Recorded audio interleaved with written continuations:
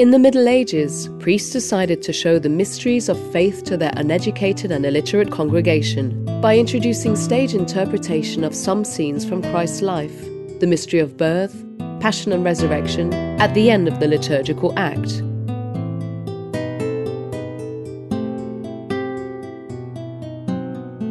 Later, these simple dramatizations, taking place either inside the church, in the choir or in the central aisle, introduced more religious and profane elements, and moved from temples to the streets as real theatre productions. This type of plays introduced costume, scripts, sets, and actors. They could be miniature or life-size.